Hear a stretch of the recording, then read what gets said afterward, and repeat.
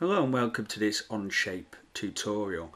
Today we're going to look at the first feature in Onshape, which is the Extrude feature or tool.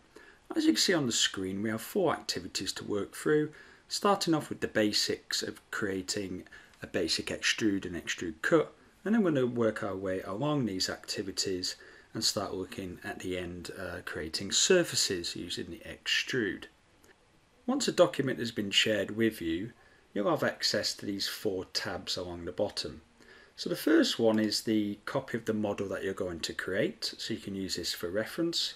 You've also got a drawing, with the key dimensions. And the third tab here is links to the actual tutorials via YouTube. And lastly, you've also got the access to this, which gives you access to other resources and other tutorials via the different platforms. So the first thing you need to do is to have a look at the model that you're going to create. Now if the file has been shared or this document has been shared with you, one of the key things that you'll see at the top towards this area here, it will say create copy. Because at the moment, you'll probably only have a view access, so you'll have some icons along the bottom and you won't have these icons at the top. So the key thing will be to go create copy and save that into your own Onshape account, and then what will happen after a few seconds is all these icons will appear at the top. So we're going to get started on this activity. So the first thing I'm going to do in Onshape is I'm going to click on the plus and I'm going to click on Create Part Studio. What this is going to add along the bottom is an additional tab, and this tab can be dragged anywhere along here. So I'm going to keep it here for now, or maybe there, doesn't really matter, just so I can do a quick reference between different tabs. So the first thing I'm going to do is have a look at the drawing. I'm going to zoom in and we can see some critical dimensions. So we're going to start with and create a cube. So I'm going to go back to my Part Studio, and the thing that we've got in Onshape, which is the same as basically any other parametric software, if you've used Fusion or SolidWorks before, is you have your planes here, and these can be turned on and off using the eye. And what we're going to do first of all is create a sketch. So we click on sketch at the top, and every icon or tool also has a shortcut. So when you hover over these, you'll see in brackets the shortcut as well. And I might start using some of those shortcuts in some of the later tutorials. So if we click sketch, we're going to decide on a work plane we want to sketch on. So for this model, it doesn't really matter which plane we're going to choose, but I'm going to choose this sort of top one here. I'm going to click N for normal, and that will flatten that work plane. And I'm going to click up on the rectangle tool, and we're going to go to this center point rectangle. And you can see the shortcut is R. I'm going to click on the center and drag this out. Now what's really important when you're designing in Onshape is to keep the origin, and that's the dot, in the middle, and the planes really in the center of the object you're drawing. It will save you a lot of time later if you want to mirror things or take measurements or add relationships. So we're going to click and we're going to drag that out and click again, and then it gives me the option to type in some dimensions. So I'm going to type in the dimension for the horizontal, click enter, and type in a dimension for the vertical. And we're just going to go back to the drawing just to make sure that's the right size. Yeah, 150 by 150. So we go back to this tab. What we're going to do now is go up to Extrude. I'm going to click on this cube here just to give me a better overview, and I can spin this around at any sort of angle I want using these different arrows. And what I've got here is it's extruded my sketch. It's already selected it. Sometimes if you've saved your sketch, you may need to select it, and you can select it here. And if I just move this out of the way, you can also select it on this side here as well. And at the moment, that's extruding that 25mm above, my sketch. So we want this to be a cube. I'm going to type in 150. And as you can see here from the front view, that's done 150 above my sketch. Now that's fine, I could continue to do this and create the rest of the design, but what I'm going to do is I'm going to go into these options here and I want to type in SYMETRIC. And what that would do is we'll split the total of 150 75 either side of my sketch. That means that my origin and my planes stay in the middle, okay, of my design, and that doesn't matter which angle I look at, that will, okay, stay in the middle, as you can see. The other things that you need to learn about as well is at the moment we're creating a solid, and the fourth activity we'll look at creating a surface. To start with, okay, when you're creating a model from the starting point like this, we're going to create something that's new.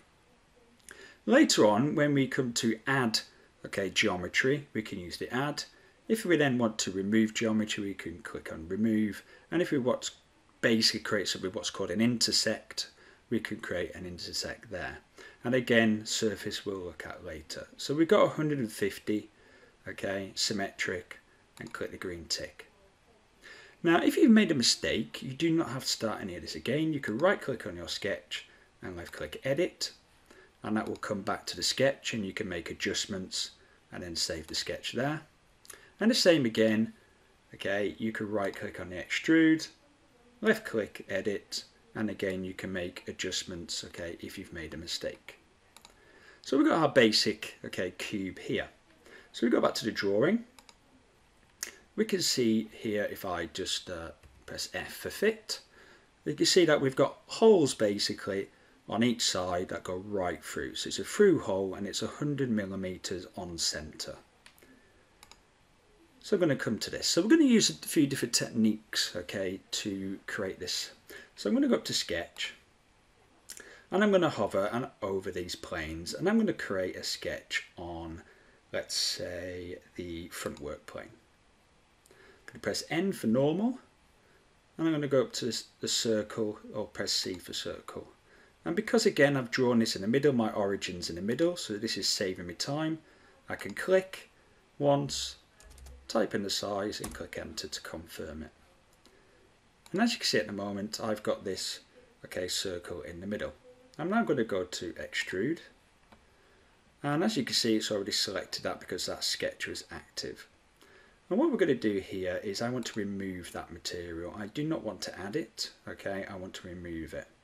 And at the moment we've got what's called a blind hole, so I could type in there, say 75, and just click.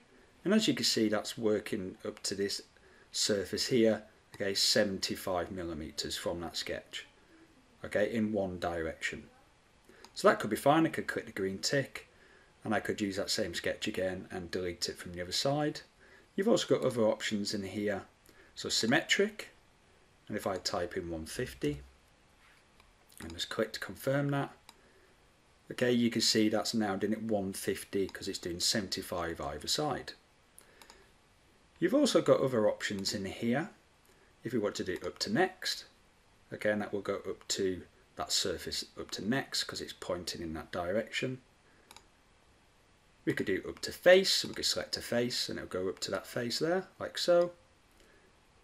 And if we deselect that, okay, we go up to part if we had a separate part, okay, that was floating over here, but at the moment we don't. So there's lots of different ways of creating the same thing, and a through hole, hence the name, will cut right through in that direction. So what I'm going to do in this one, because I've sketched it in the middle, I'm going to go symmetric. Okay, 150, click OK or confirm that. It's got a hole going right through the middle. So this time I'm going to create a sketch, okay, on this surface here. Press N, okay, C for circle, sketch out a circle, which is 100, confirm that. We're going to go up to extrude again. So last time I did symmetric, so this time we're just going to do a blind. We're going to go that direction, remove, and we're going to go 150 and click.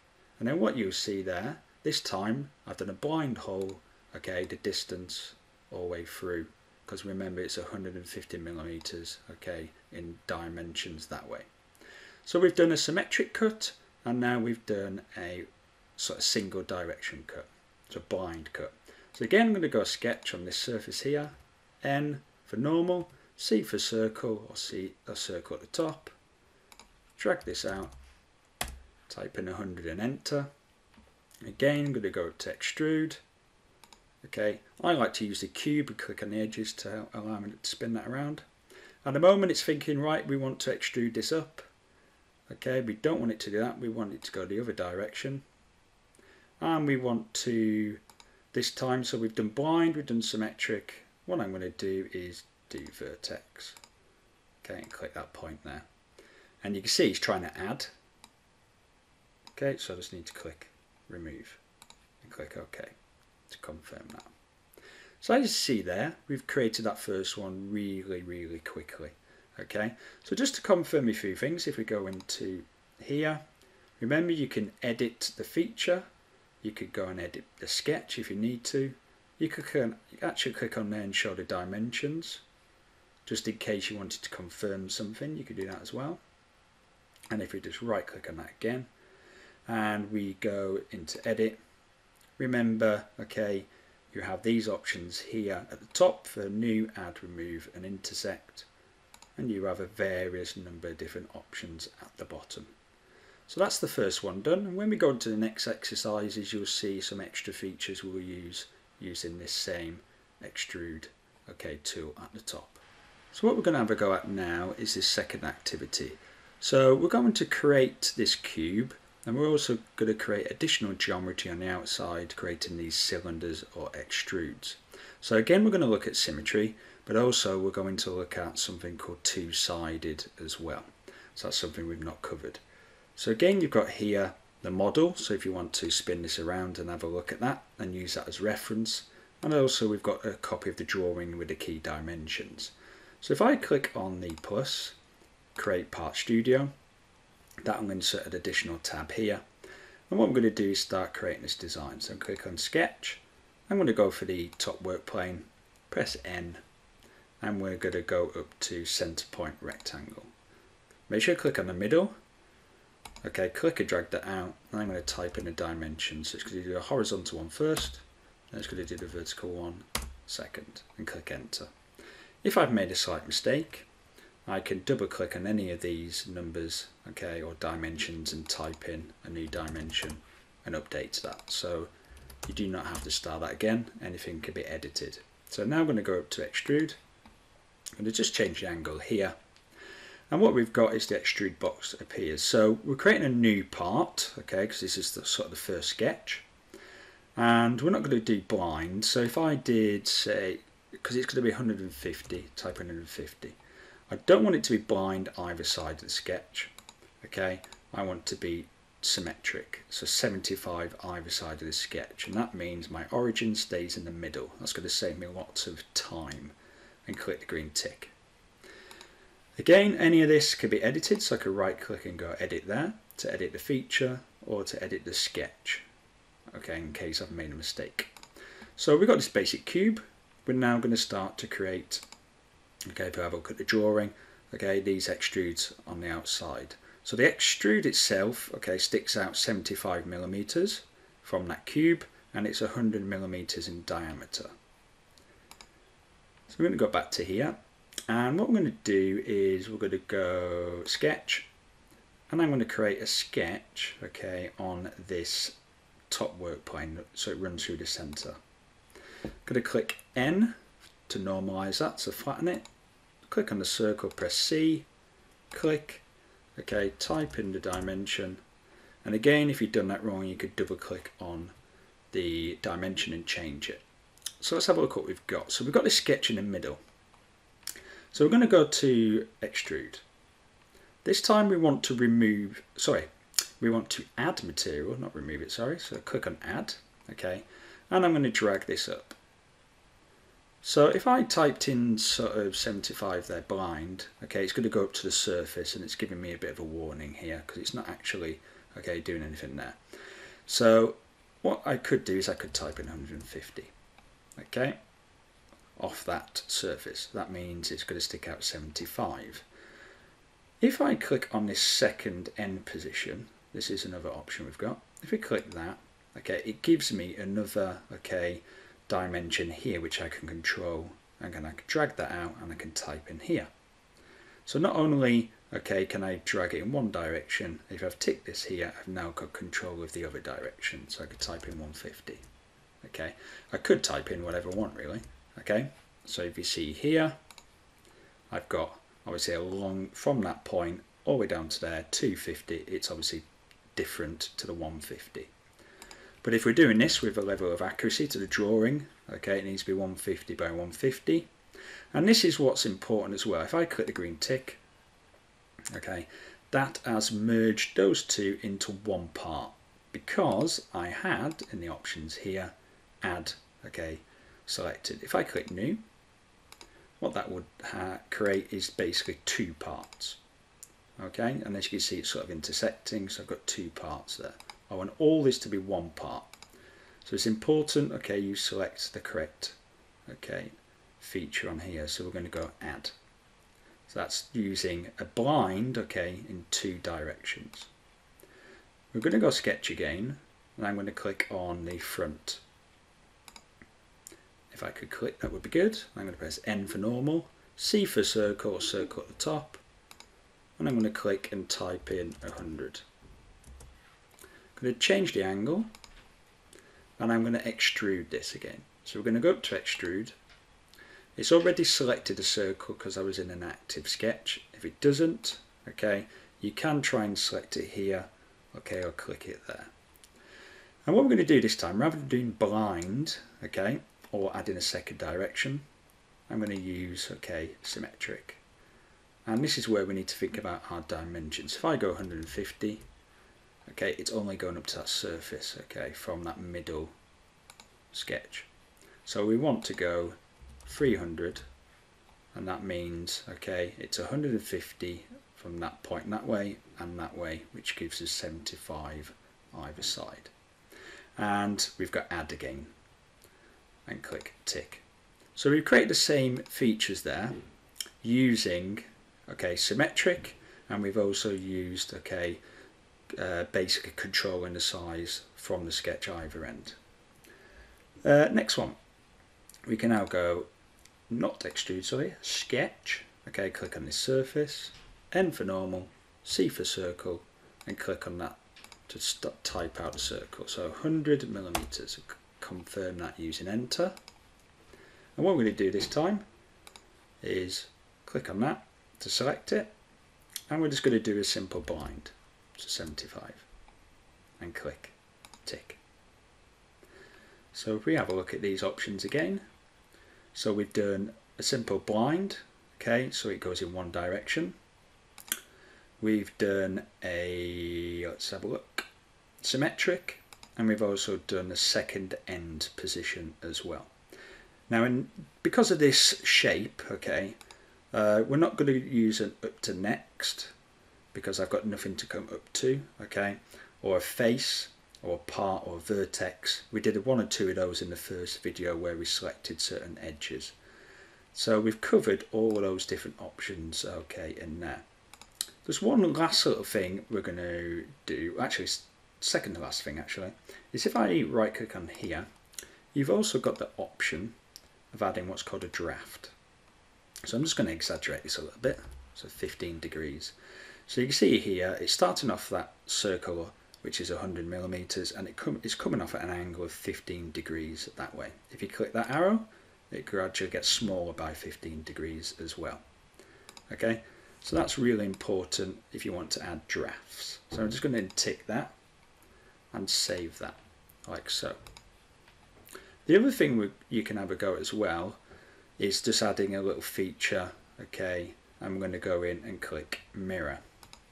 So this is a sort of a quick way, cheat way of doing this, I suppose. So we could go on that surface on the other side, create another sketch and extrude it. But I just wanted to show you the mirror tool as well, which you can use in this to speed it up. So we've got mirror. We don't want to mirror the part. We want to mirror a feature. So I'm going to select the feature, which is this one here. The plane is, if we go up here, we can then choose the plane, okay, which is going to be the right plane. And then we could click tick, okay, and like magic, okay, it mirrors this one to this side here. Thanks for watching, and if you found this content helpful, please click like and subscribe, and also check out any other resources and videos created using the links in the description. I'll see you on the next one.